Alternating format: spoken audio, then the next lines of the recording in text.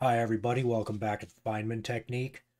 Today I have an example of classic Feynman integration, and what I mean by that is just the basic sort of Feynman integration that involves reparameterizing the integral, differentiating with respect to the parameter, finding a convenient value of that derivative that makes the resulting integral easy to solve, and then reintegrating to get back to your original parameter, and using known values to solve for C.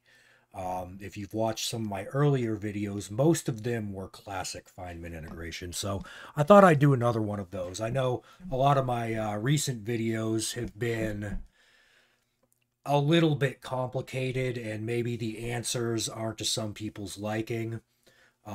Specifically when I express the answer in the form of an infinite sum. A lot of people don't like that. They don't find it very satisfying. I like it personally because all an infinite sum is, it's just arithmetic. It basically breaks that integral down into a form that you can get a very good approximation for very, very easily. But anyway, enough of that. Let's just get on with the video.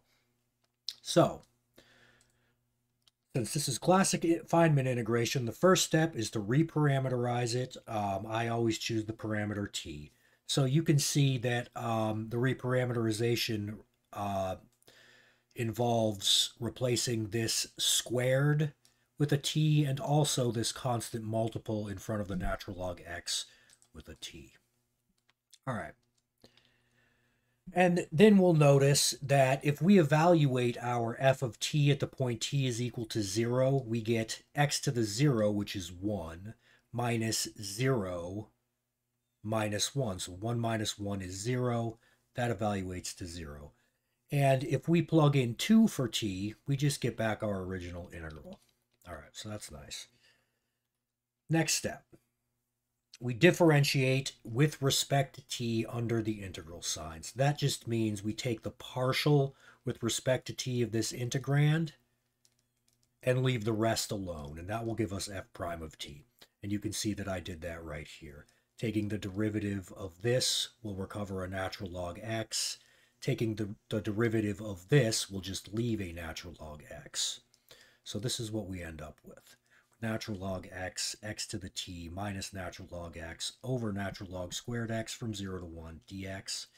And you can see that we have a common factor of natural log x in the numerator and denominator.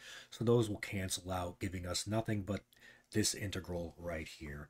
And I actually solved, or this integral came up as a reparameterization of another integral that I did way, way back when I first started this channel. But anyway, now we have f prime of t is equal to that integral. All right, so let's notice that f prime at 0, again, is equal to 0. So now we know f at 0 is 0, and f prime at 0 is 0. All right. Let's take another derivative with respect to t. So we have f prime of t, represented by this integral. Let's use the Leibniz rule for differentiation under the integral sign one more time.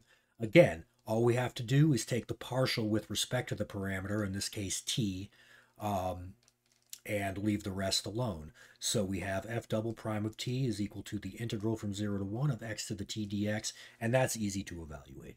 That's just the antiderivative evaluated at the bounds. So we'd have x to the t plus 1 over t plus 1 evaluated from 0 to 1, and that will just give us 1 over t plus 1. So we have f double prime of t. Well, now we have to go backwards. We have to integrate to get back to f of t. In fact, we have to integrate twice.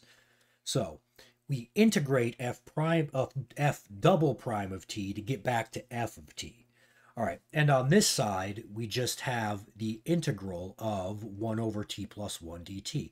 Well, that evaluates the natural log of t plus 1. But then we have this constant of integration. So we're going to have to use the fact that we know f prime at 0 is equal to 0 to figure this out.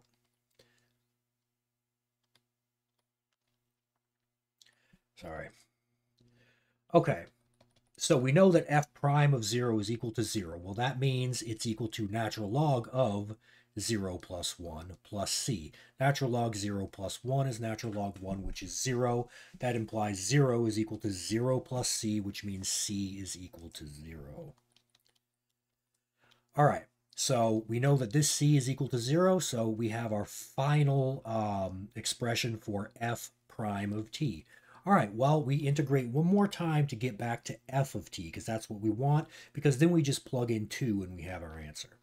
All right, again, f of t is equal to the antiderivative of f prime of t, which is natural log t plus 1. So f of t is equal to the integral of natural log t plus 1. And now this is not, I mean, this is, you need use substitution and integration by parts to solve this integral. I'm not going to show it. Anybody watching this channel is more than likely able to do that one fairly easily, so I won't show that. That's equal to t plus 1, quantity t plus 1 times natural log of t plus 1, and then all of that minus t and then plus c. Again, from way back up at the top, at the very beginning, we know that f evaluated at 0 is equal to 0. So again, we can use that. So we have f of 0 is equal to 0, which is equal to this expression where t is 0. That's this.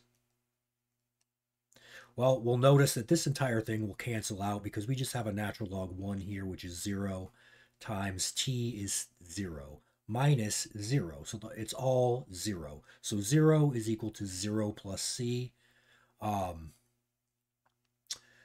it's equal to minus 0 plus c, but whatever. That means that c is equal to 0. So that means f of t is just equal to this expression right here. And we're almost done.